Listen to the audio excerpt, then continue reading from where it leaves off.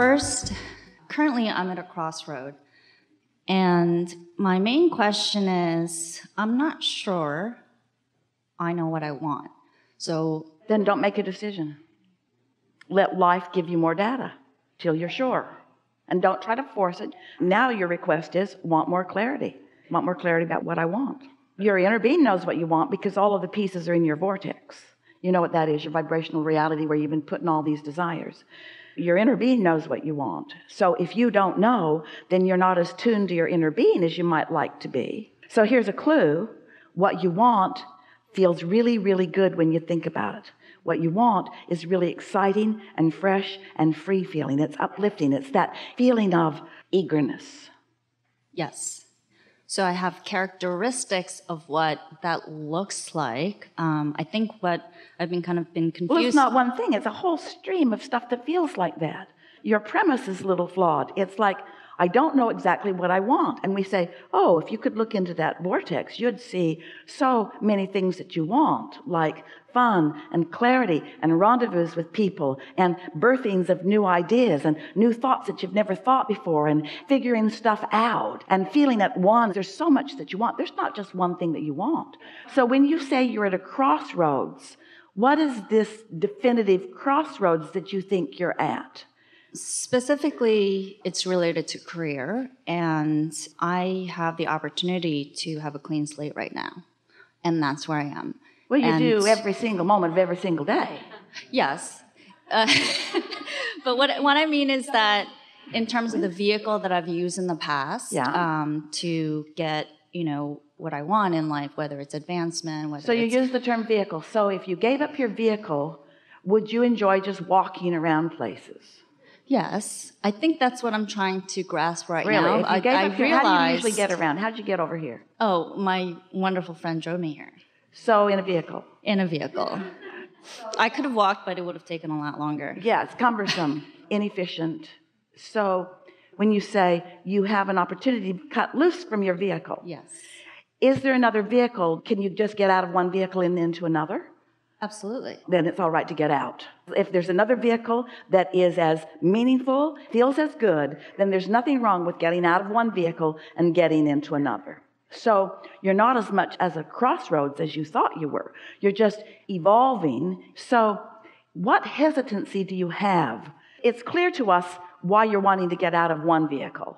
It's not as clear to us from you why you want to get into the other one.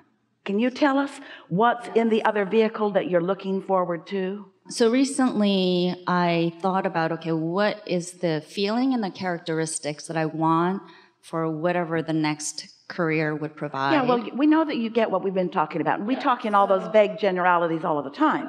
But what we want from... the specifics that I want, that I'm the looking specifics for, that you think are in the other vehicle. Yes, is so a few criteria that I had in my mind that I would love. Wait.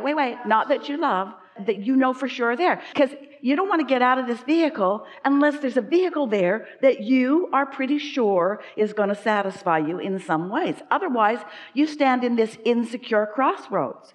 You see, if you were approaching this the way we are always encouraging you to approach this, you would say, I'm getting out of a vehicle and I'm getting in another, and I know that the other one is not only equal and as good as the one I'm getting out of, but it's so much more. We wouldn't be having this conversation. You are the one that called it a crossroads. You are the one that introduced your vibrational attitude of some insecurity. So in this conversation, we're just wanting to help you discover, is there any real insecurity? Or were your first words that you gave to us, did they really not mean anything? Were they just words? Do people just use words like crossroads when what they really mean is just getting into a faster car? Yeah.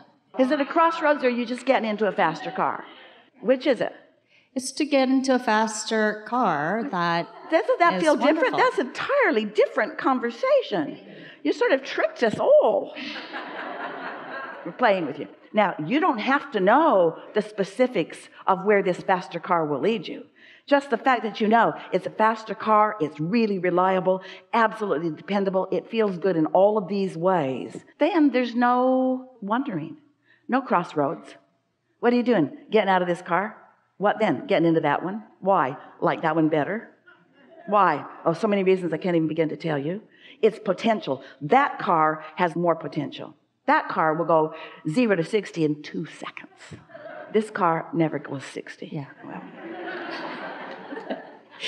And part of it is, so when I look at what I wrote, so meaning it has to, I would like it to be something that either uplifts humanity. Is that different? That's different, though. When you say it is, that's different than I would like it to be. If you're still in the I would like it to be stage, don't get out of the car. Okay. You following us? Yeah. Why leave a vehicle where the momentum is good into something that to you still feels like unknown? Now, we're not saying that you have to get lots of facts and figures. You just want to be in a different emotional, therefore vibrational place before you make the jump. If you could know what your inner being knows about that vehicle, we wouldn't be having this conversation and you'd just be going. But in your wanting to think it all through, hear this, you're going to like this, you are introducing the push-pull into the conversation. Can you sort of hear that? Yeah. Let's go back to where we started today. Do you believe that through life you've launched rockets of desire about what you want more? Absolutely. And do you believe that your inner being knows about those? Yes. And do you believe that there's a clear path to get to all of that? Yes. And do you believe that when you feel exhilaration, that means you're on that path? Yes. And do you believe that when you are trying to talk yourself into going, you're not on that path, you're not up to speed with your inner being? You want to step back and be more general and say things like, I wouldn't feel this much readiness if there were not readiness for me. And the eagerness that I've been feeling about this is a clear enough indicator to me that as I make this move, that it will serve me in so many positive ways. This is exactly what this conversation is all about. This statement is going to help you the most. Picture, just for the sake of the silly analogy that we conjured together. It's not perfect. No analogies ever are. But it will serve you just the same. You're in a vehicle and it's fine. But that one looks better. So you just step out and step in and you really like it. And then after a little while, you just step out and step into another one and you really like it. And then after a little while, you just step out and step in. So picture a never-ending lineup of newer and improveder vehicles lining up for you to take you to the next wonderful thing that your life has shown you that you want. And what trips you up, this is the reason we know this is so good. When you said, I'm at a crossways, we can't even find the right word. It's so, what you really meant was, what you were saying is, I've got to find the perfect thing that will serve me forever and ever. So I don't want to make any mistakes by getting out and getting in. And we say, get out and get in. It's New York. Just get in the cab and then get out. And then get in another one and then get out. And then just get in another one and get out. And get in another one and get out. And get in another one and get out. And get in another one and get out. And have fun every time, every time.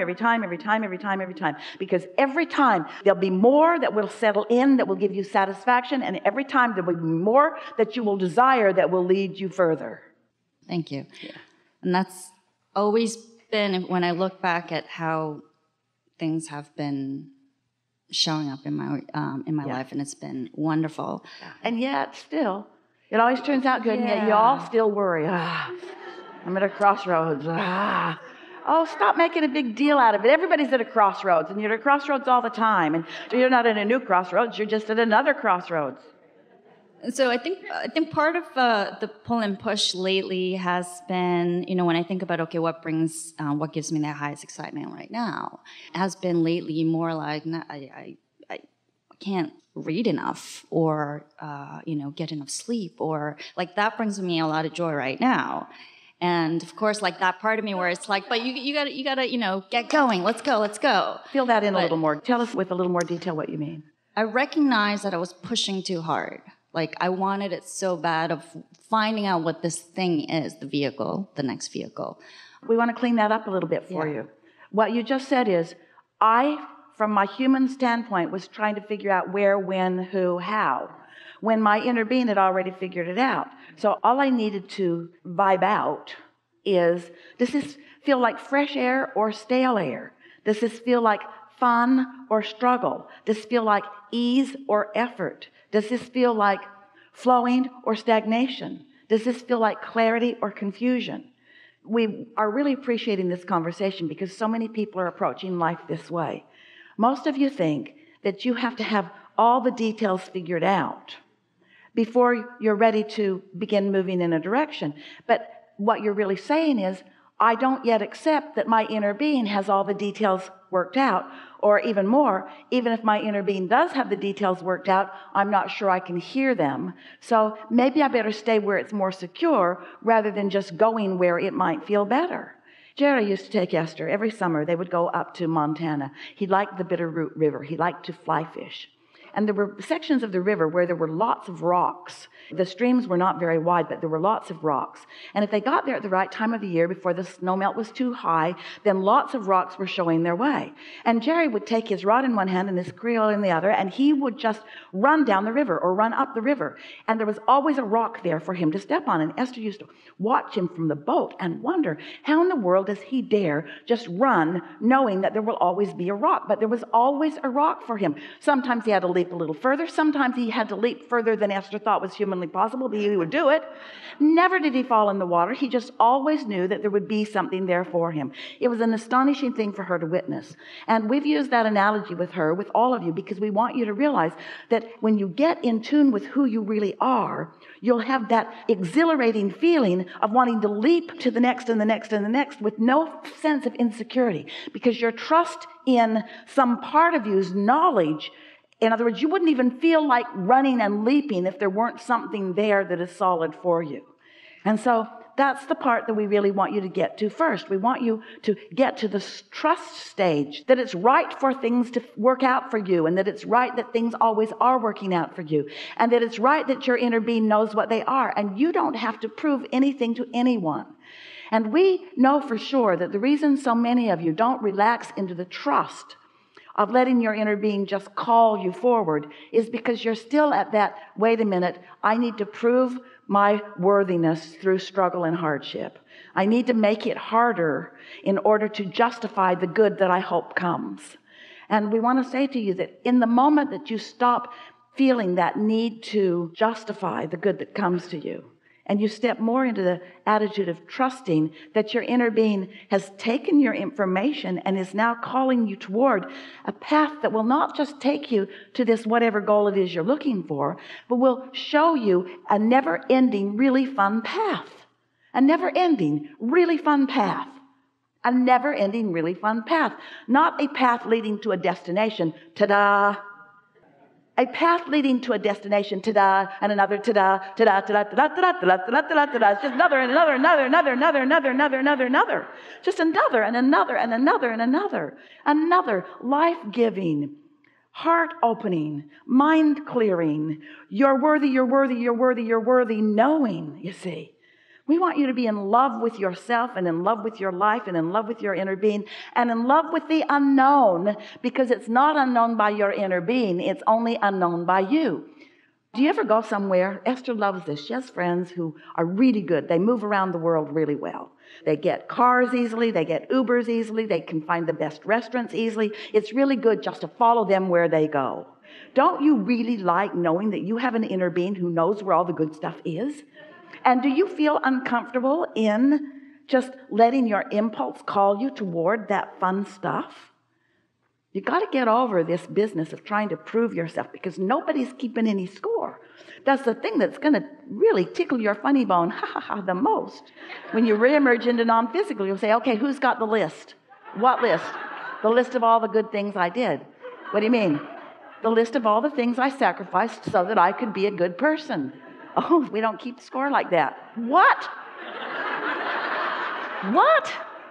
All those things I didn't do that I wanted to do, I don't get any credit whatsoever for them? Not here. Your credit was in the moment. How did it feel? It sucked. Yeah, that's your credit. Happens in the moment. If it feels good, that's your credit. If it feels bad, that's your credit. There's nobody saving anything up for a reward later. It's all happening in this moment. You can feel your alignment with Source or not. Thank you.